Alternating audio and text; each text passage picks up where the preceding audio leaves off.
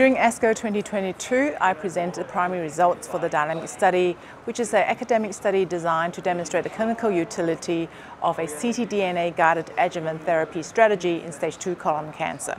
So as colorectal oncologists, the decision-making in clinic how to offer adjuvant chemotherapy to stage 2 colon cancer patient is a huge dilemma.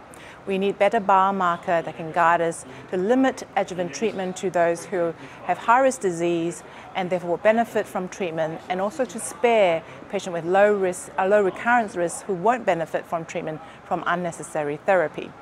So the dynamic stage 2 study is designed to demonstrate that using ctDNA result to guide therapy will reduce the number of patients receiving chemotherapy by not compromising recurrence risk. So 455 patients were randomized based on the ctDNA results. So patients who are randomized to the ctDNA guided arm, if they have a positive result, they will receive adjuvant chemotherapy.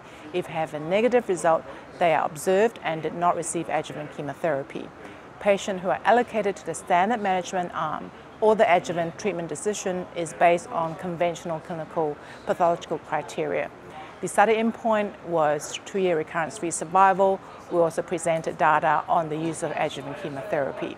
So the key findings from this study are that using ctDNA guidance, we can reduce the number of patients or the proportion of patients receiving adjuvant chemotherapy from 28% from standard management arm down to 15% in the ctDNA guided arm, and that's the proportion of patients with ctDNA positive results. And importantly, after a median follow-up of 37 months, we find that the 2-year and 3-year recurrence-free survival was similar between the two arms. Specifically, the 2-year recurrence-free survival was 93.5% in the ctDNA guided arm and 92.4% in the standard management arm. Another finding to highlight is that the ctDNA positive patient who received adjuvant chemotherapy, their recurrence-free survival at 3 years is 86.4%.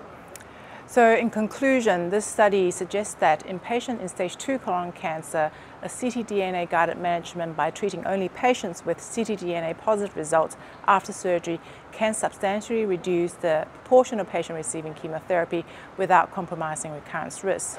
Additionally, the favorable 3-year recurrence-free survival in ctDNA positive patients who received adjuvant chemotherapy compared to the historical series of patients where the recurrence risk is extremely high suggests that this is a subgroup of patients who may benefit greatly from adjuvant chemotherapy.